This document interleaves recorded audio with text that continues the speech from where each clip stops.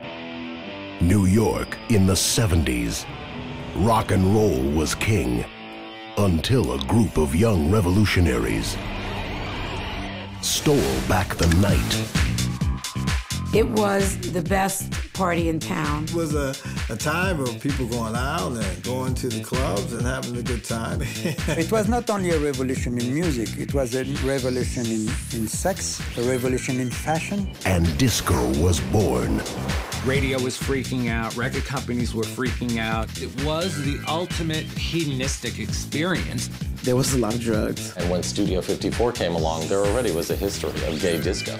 This wasn't the first disco, it was just the ultimate disco. I'd go downstairs in the VIP lounge and you see big stars screwing the busboy. They had their heroes. It was hard for artists, for black artists, to cross over, to pop. I could get the worst case of laryngitis if you asked me to sing a song that I didn't like. And their superstars. We really didn't have much belief that disco was a separate genre until Donna Summer.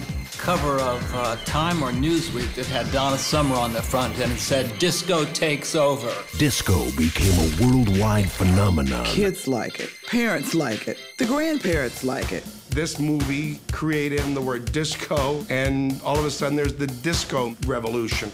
You had the word disco on a record, and it sold 300,000 copies. People didn't even hear it, they just bought it. A legacy that survives today. Everybody partied together, no one judged anybody. Everybody was there to have a good time. We want to party. We are just a party band. People were dancing, freedom is in the air. The secret disco revolution.